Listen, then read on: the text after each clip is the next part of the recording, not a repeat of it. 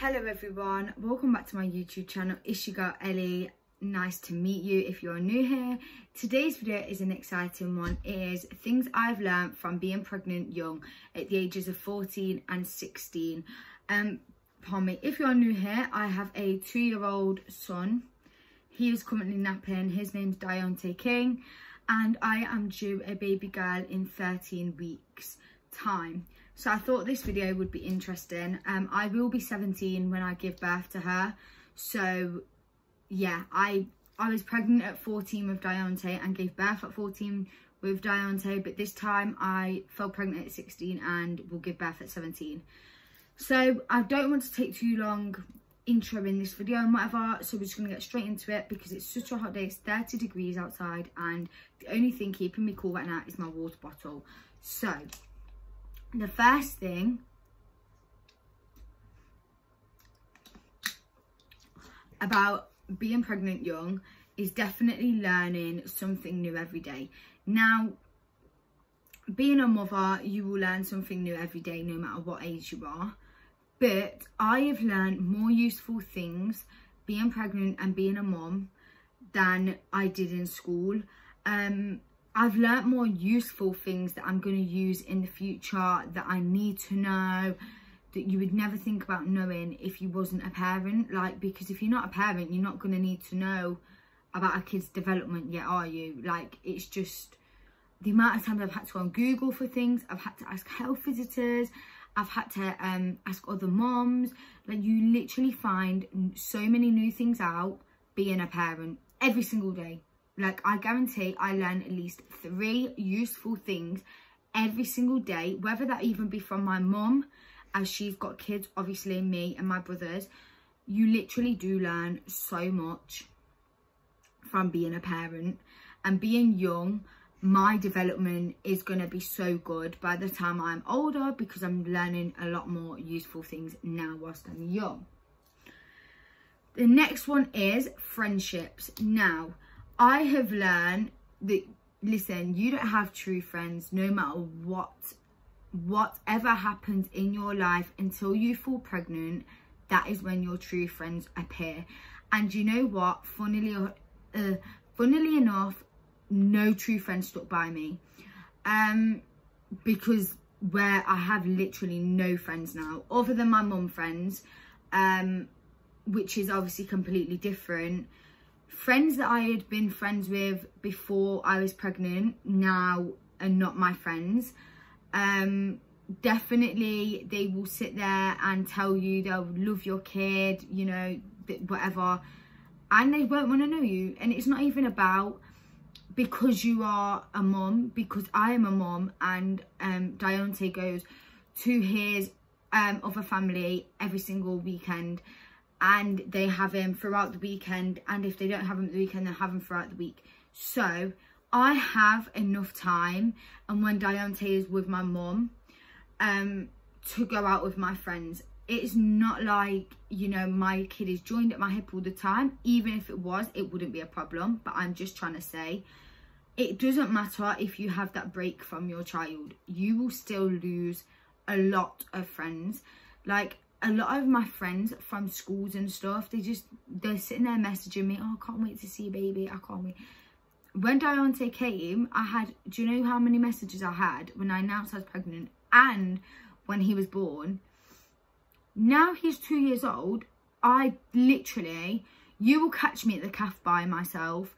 Like, I'm always by myself because no one ever wants to do anything. No one ever wants to know you when you are a parent. And literally, when I then go back to college and when I return to education, I hope people have the same energy here and just don't talk to me, because I'm not on with the fake shit. And if you don't want to know me now, whilst obviously we're all currently at home, but whilst obviously I've got my children, don't try know me in education. Don't try know me when you see me. Just, it doesn't happen, because honestly, fall pregnant, you will find out your real friends. And if you are lucky enough to have your best friends or friends that you've been friends with for ages and they stick by you, well done, because none of mine did. So you are very lucky. The next one is education. Do not feel like because you feel young, you can't achieve what you want in life. So education and goals. So I am still going to one day go to university.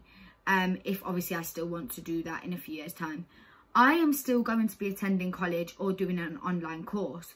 It'll probably be online courses, obviously, whilst I'm pregnant with this baby. And then after she's born, when she's a couple of months old, I will be returning to education. Having a baby will not stop me from, well, kids, babies, from doing what I want to do in life. I will not sit on the dole all day, every day because I fell pregnant young. And that is how a lot of people look at teen pregnancies and young pregnancies. They look at it, oh yeah, well, they're going to be doing nothing with your life. Having a kid young and falling pregnant and doing what you want in life is nothing to do with each other. Like, don't let it clash, honestly. Because like Deonte's 2 now and he gets his free funding for nursery. And whilst he's doing his obviously free funding, I could go to college for them days. So don't honestly let it, like, don't look at it like, oh, because you fell pregnant or because you're pregnant, you have kids, whatever. You cannot do what you want in life, because I am still achieving what I want to achieve in life. Nothing's going to be holding me back. Matter in fact, the next one was motivation, and my kids motivate me more to do well in life now than before I had kids. Before I had Deonte, I was so bad. I was a bad girl. Like, I was so horrible. I was so naughty at school. I was just naughty anyway out of school. Always fighting, always getting in trouble. Deonte was honestly a message from God to tell me I needed to chill out before something bad really happens. And now, when I was pregnant with Deonte, I made him a crib, which my baby girl will be sleeping in. And it rocks in construction. I completed my hairdressing, health and safety, and then I went on maternity leave. I'd done my English and maths. Like, do not think your kids won't motivate you, and if they don't, then something's definitely wrong, because my kids motivate me to do the best in life I could possibly do, to give them the best life they could have. My son and daughter will be going on as many holidays as we possibly can. They will be seeing and experiencing things that I know people my age, older than me, haven't experienced. I know people that have never been abroad. I know people that have never been, like, out of Leicester or wherever they're from. I'm from Leicester, so I know people that haven't been to even little places like sea life centres and stuff like that, like days out. My kids will do a lot in life, and for me to be able to give them that, I need to be motivated. I need to put what I need to do in and achieve my goals. The next one is, don't let your age define being a good parent. Now, I always used to get told, oh, I'm a young mum, so I'm not going to be a good mum. I am a sick mum, let me not lie. Listen, Deonte has everything he needs and more. And it's not just about materialistic things. Deonte, literally, his development is amazing. It is better than 3-4-year-olds I know. And no, that isn't just down to me, but it's down to my parenting, in the fact that I get him so sociable. He is out every single day. So he'd be at nursery, we go play groups, he goes and sees his other side of the family, he goes and plays with all his cousins. He does so much with both of our families. He develops so well, and that is all down to being a parent, a good parent. If you, obviously, because if your kid's not developing well and it doesn't have like any needs, then sorry, but you're a bit of a shit parent. Like, I know kids that are 2, whatever, and they're not even doing anything that they should be doing. They're milestones, and it's not because there's anything wrong with the child, it's because the parent is lazy and doesn't do nothing with them. I know 8-month-olds that are walking, and 9-month-old. A lot of, to be fair, a lot of my friends' kids, they was walking at 9 months, and that is amazing. And every kid develops differently, but you being a good parent will help your kids' development. Like, you doing simple activities, you doing things with your child, engaging with your child, listening to your child is the most key thing, even when they're talking in their baby language. You are a good parent no matter what age you are, and I am a better parent than some adults. So honestly, do not let your age define you as a parent. Because I've never actually been told I'm a bad mum, like never. Because how I am without my child and how I am as a person other than being a mum is nothing to do with being a mum. And Deontay has never been in no harm. He never will be in no harm. I will never let him, you know, get in any way of danger. I will never put him in that position. Sorry, someone rang me. But yeah, I will never not be a good parent to Deontay. I will always be the best parent I can be, regardless of my age. And sometimes I get scared because it's like I'm gonna have 2 kids so young. Obviously, you know, the dad is involved and whatever, so it's like it helps me out and it is just amazing. And I know a lot of people don't have that. So I am thankful and grateful for everything I have. But me being a good parent by myself, I'm amazing with or without anybody in life. So yeah, don't let your age define you as a parent, because you are amazing no matter what age you want to fall pregnant. If you want to fall pregnant at 14, go and do it, boo, yeah? I know it's not ideal and I shouldn't be encouraging young pregnancy, but don't let it. If you know you could support that child, if you know you could give that child the best life, go and do it and don't let nobody hold you back. Trust me. The next one is value of life. Having kids young shows me the value of life. I didn't value life as much as I do now. I take everything I have in my life as a blessing. I take it as God has blessed me with my 2 special gifts. That's my son and my daughter. I literally value life so much. Like, every day I wake up is a blessing. Every single thing I do and get given to me or achieve is a blessing. I value my life so much more than I did before I had kids. Before I had kids, like I said, I was just horrible. I was naughty and whatever. And I just didn't care about life. I didn't care about nothing. And now I truly value life and what life is. The next one is, do not turn down help. No matter what, don't turn down help and support, because you are silly to do that.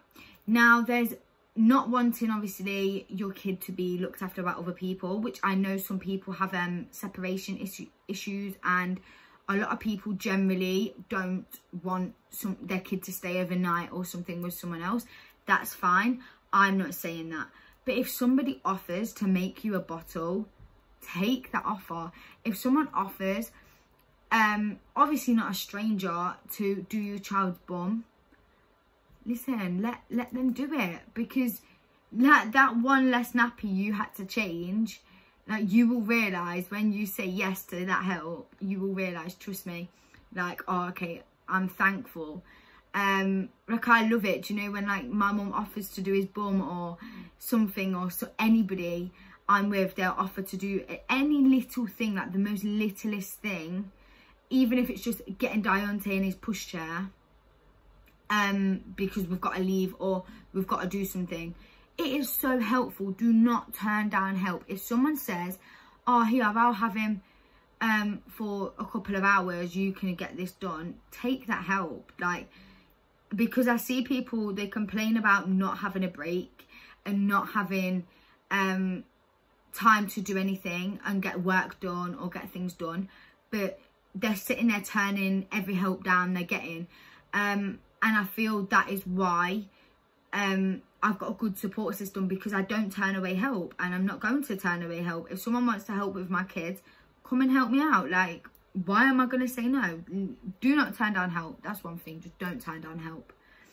The next one is, I always appreciate what I have. So as I said before about taking everything as a blessing, valuing life and whatever, I always appreciate it. So like I said before, so I'm kind of repeating myself a bit, never cared about life or nothing. Honestly, you will appreciate so much more not just being a parent. So let's say, I don't know, I don't even know, just appreciating things like more, like doctors, and appreciating any little thing.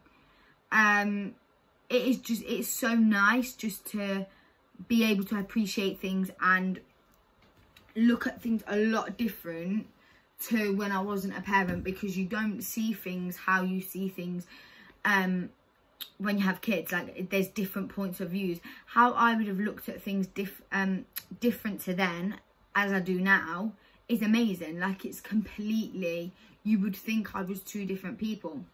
But yeah, that is the things I've learned from being pregnant at 14 and 16. Definitely subscribe to my channel, like this video, comment, all of that good stuff. If you want more videos like this, then comment down below, and I'll definitely do another one of these if you guys want me to, because there's a lot I could say. So yeah, make sure you like, comment, subscribe, go follow my social media. It's down below in the description box, and I will see you in my next video. I love you so much. Bye.